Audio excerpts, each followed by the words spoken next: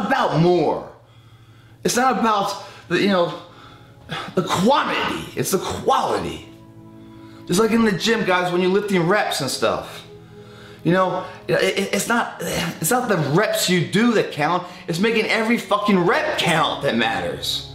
Every day count in your life that matters for a life fulfilled.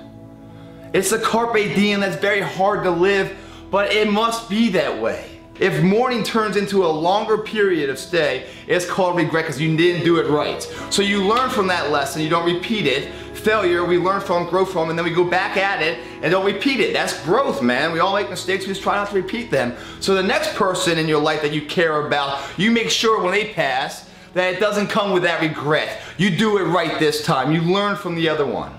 Or maybe it's you going out. First, so you talk to them and you make sure everything's right, so when you go out they don't feel the regret.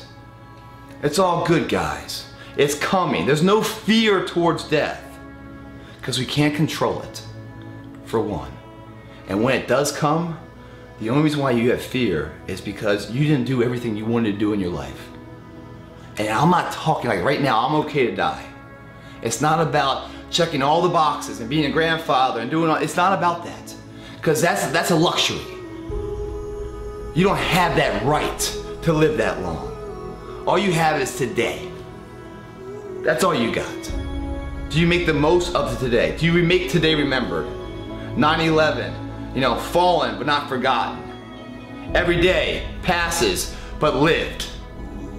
Same mentality. And if you do it that way, if you die at 20 or 30 or 80, it's gonna be okay with you. You're not gonna be scared. Yeah, do you want more time? With Quest, sure I want more time. Do I want time in my life? Do more things? Sure. I love to experience more of this beautiful blessing we have called life. But if I'm not able to move forward anymore, I'm sure as shit not saying, fuck man, I didn't do enough in my time I did have. Hell fucking no. I'm cool with it. So it's a celebration. There's an aftermath, an afterlife.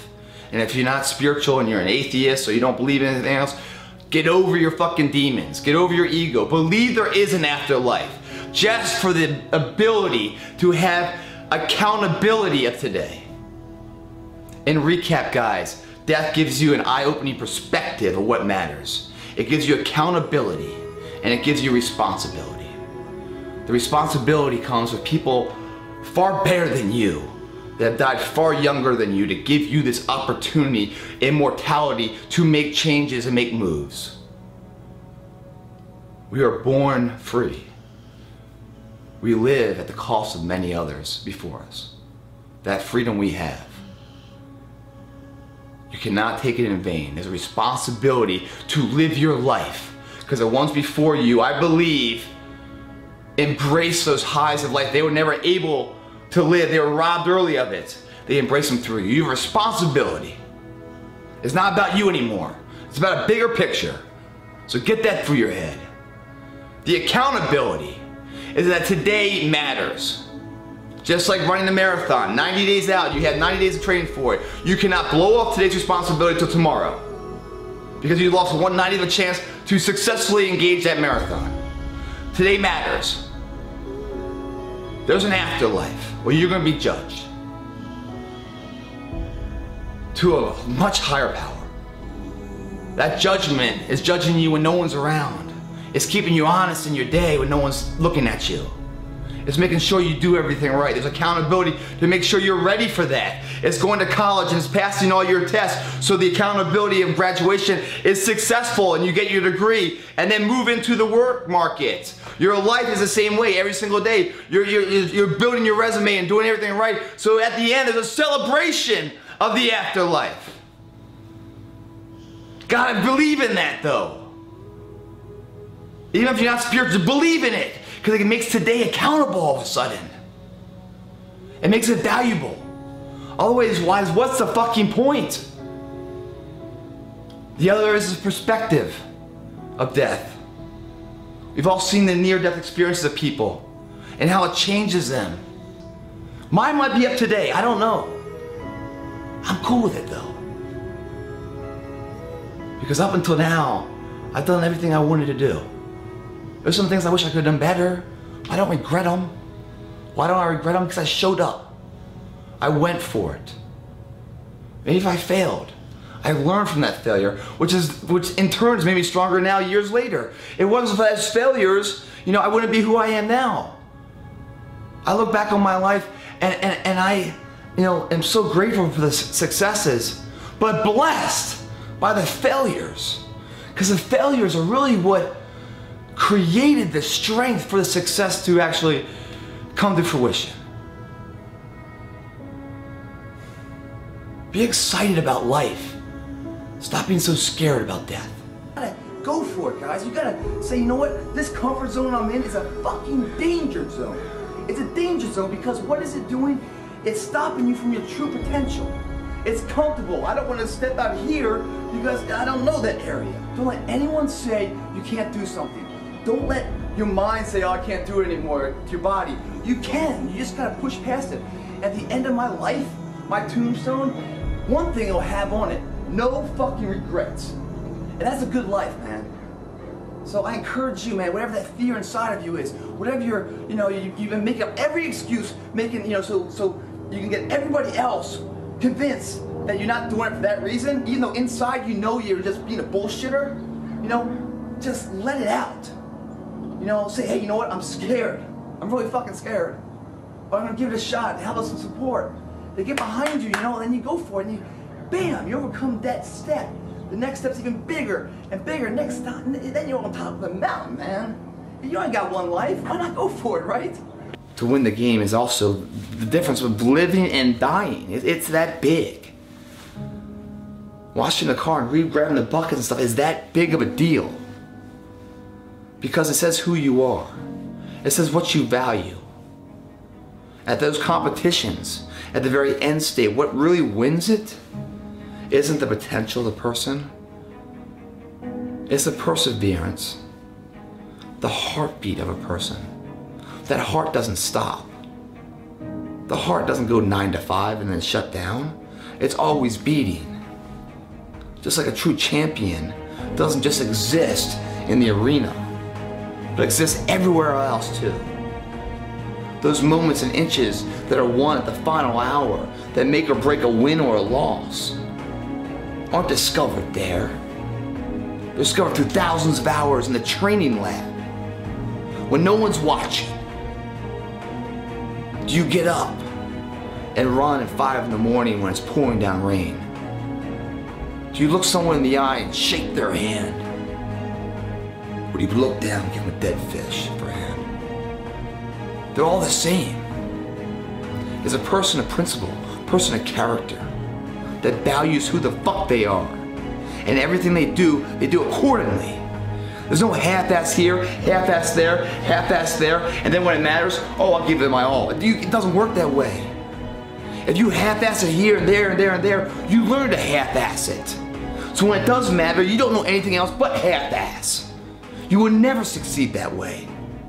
That kid going back and picking up the trash shows that he believes in himself. His name means something. He dropped it, he's responsible for it, and he's gonna do the right thing and throw it away. That same philosophy he will have on the slopes. He will have in his dating world when he grows, he starts dating girls. He will have in his business and his family life. They all merge together. It's a three-dimensional world there. If you start shortcutting these things, as if no one's watching, doesn't matter, those are the moments right there that lead to the glory of that big boulder moving, man. No matter what happens at this point forward, I've already won. I've already won. Because I bet on myself. And when you bet on yourself, man, you never lose, you learn. Valuable lessons. You reapply in your next endeavor. And you keep going, man. You don't stop. There's no end state. There's no point where you cross a finish line in life and be like, dude, I've done it all, man. Don't need to do anymore, because that's not what started the first journey to begin with. It's that pressure cooker of life where the butterflies are filling you and the anxiety fits, you know, and you're getting short of breath and your heart's beating like a machine gun and your fingertips are going numb, man. That you feel like, whoa, we're alive right now. Something's happening right now.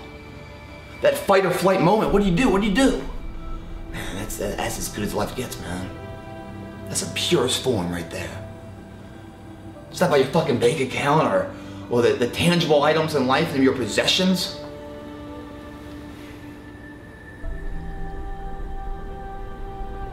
You can't rest on that stuff, guys. If you do, well, I hope it's all you ever want because you won't get anything else. Some people fall, some people trip.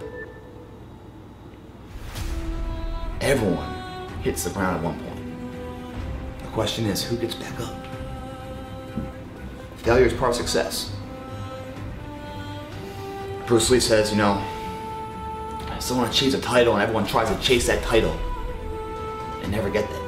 They never get the title. And why? Because they're chasing the title. The title's nothing. There's nothing there. It's like a movie. Nothing's there. It's the individual that created the title. You must back research the character of that person, what they went through, the trials and tribulations to achieve that status, that opportunity, that respect of a tangible trophy that holds so much weight. It's not the materials, it's the individual that created that. You gotta study the character. And when you study the character, you'll see failure everywhere. Everywhere. There's just some dark hours, man. Where if all of this fell apart. Why didn't it? The belief of the individual. True as with where he's going. Kept his eyes focused on the horizon. He didn't get carried away with all the ups and downs and the bullshit battles of the daily life. It's a pursuit of progress that equates to happiness. Always in motion, pushing towards some endeavor. Whether you get there or not, fucking who cares? It's that are you on a journey of betterment, moving somewhere in some progressive state? Learning along the way. Some people move faster than others, but are you moving or are you sat down and giving in, throwing in the towel, resting on what you have, not willing to take that risk? The winnable fight, you can't gamble that. That's the real disease, man, in gambling. Because when you know you can do it, but you're too fucking scared to fail. The thing is, everyone that's done it and achieved it have failed 1,000,000 times over before they finally got it.